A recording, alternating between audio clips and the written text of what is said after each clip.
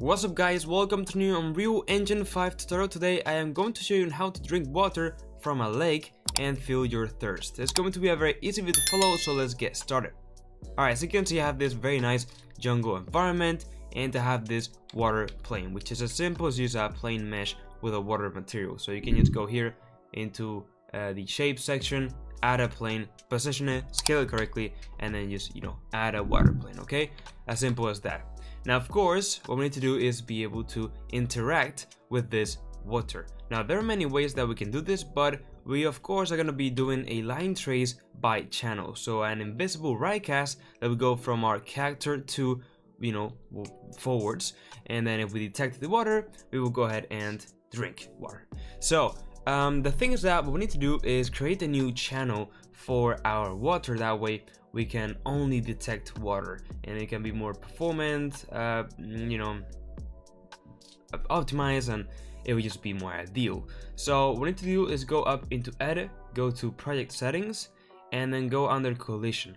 And you can see that we have this category called trace channel. So we're gonna go ahead and just add a new trace channel, and this will basically just be called water, and the default response is gonna be ignore. So all the plants and everything like that and objects in the world by default will have this trace channel as ignore, as we only want it on certain stuff. So let's click on accept, close, and now if we select again the water plane and go a bit down, you can see that in collision presets, if I set this to custom, I can expand it and I can set everything to be on block, importantly the water, and that's it. Now as you can see, the water is ticked as block, so we will detect this water plane. So of course right now we need to do the line trace when we press the E key or whatever we want. So let's go to our first person character blueprint, or whatever character blueprint you're using in your case, and let's go down to the event graph and just add the E key, okay, for example.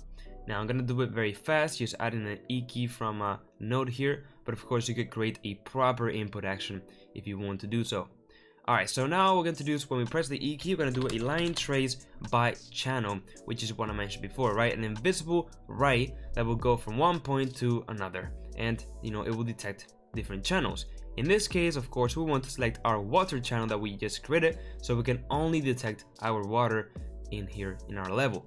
Now, what is going to be our start point? Well, our start point will be the default camera, get world, location, plug to start.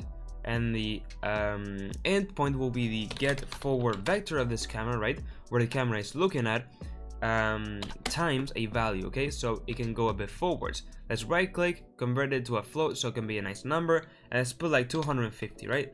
So our right cast will have this distance. Now I'm gonna add both vectors together, and that will be our end point. If I say here for duration, you can see that when I go ahead and press play from here, okay, and press the E key, we're having this line trace. Now maybe it's a bit too small, but no, I think it's good. And you can see it will go ahead and be going, and it will be able to detect objects, okay, which is what we want. So let's go back to our first person character blueprint, and we're gonna have the return value. So we're gonna make a branch here. So if we have actually collided with something, we're gonna break this out hit, which will give us all the parameters and information about what we have just hit. In this case, we are not really gonna be using any of these because, well, if we detect the object, that means that it's gonna have the water trace channel. So 100% yes or yes is gonna be water that we can drink. So we don't need to do anything with the hit actor, like so we can just delete this. And now we just need to drink water. For example, we can just put it print for now, which will be drinking water. And now we would basically, see that drinking water print. So let's hit play. You go here, as you can see, we can still not detect our water.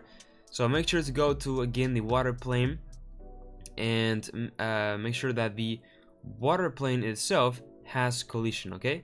So for this, I'm gonna go for collision and add a box simplify collision. Press save, go down, and then disable the visibility and camera on collision.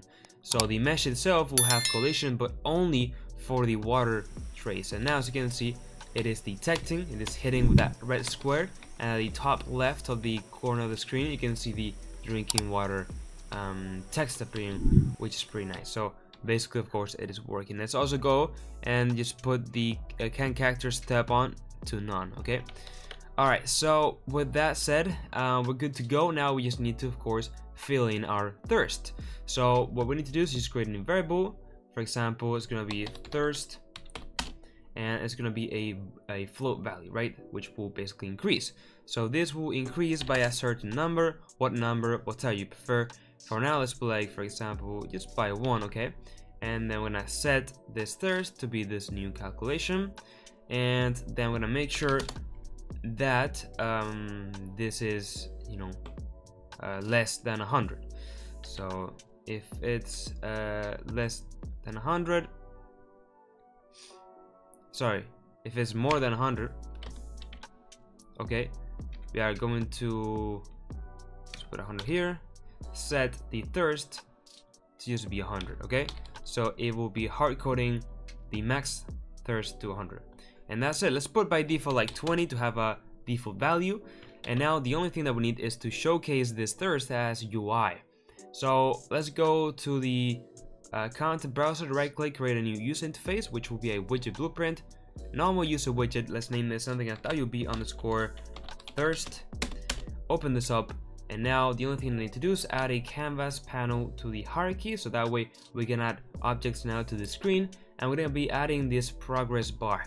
So let's place this anchor at the, let's say, bottom left, we could do. Alright, and then I'm gonna set the position X and Y to 0, 0, and alignment 0.5 and 0.5. Right, then I'm gonna go ahead and just increase the size on X and decrease it on Y, and then just adjust here the position so it will be a bit, there we go. Okay, that's a bit nice. Alright, and then just to preview this, we can add a %, which this value goes from 0 to 1. For example, if we put 0.7, it will be, for example, 70%. And I think that this color is pretty good by default, so I'm gonna really like this. And there we go, this is our water. Now maybe I'm gonna make it a bit bigger just for the purpose of the tutorial, so you can kind of see it better, and just move like this. Alright, there we go. So this will be our water, or our thirst. And now the only thing that we need to do is bind this percentage value with our variable that we have here in the first person character blueprint. So to do this, let's go to the %, create a binding, and now it will constantly update this % with a value. So what we need to do is basically get the player character, okay, which will be in our level, and we're gonna cast to what? Well, in this case, the first person character blueprint, which is the one that our character will have in our level. In this case, you can use whatever one you're using. And then we're gonna have access to the thirst variable, and the only thing we need to do is divide this by our max health, which in this case is 100, as I mentioned before. I'm gonna plug in the return value. And why we're doing this? Well, as I mentioned before, this percentage value only goes from 0 to 1, so that's why I need to divide it by the max amount, so it will give us a value from 0 to 1. And now, yes, with that said, we're good to go. The only thing we need to do is create this widget when we play the game. So let's go up into the begin play, and right after we add the input and so on, I'm gonna just create a widget, and this widget is gonna be the thirst widget. I'm gonna go ahead and just add this to the viewport so it will appear at the player screen. And now, yes, if I right click and play from here, you can see that if I drink, boom, drinking water, and the water indeed fills up. As you can see now, maybe it's not a lot. I need to add maybe more than 1. For example, could do in 3s or in 5s even, right? And that way you can see that our character is going ahead and drinking water, which is really, really cool.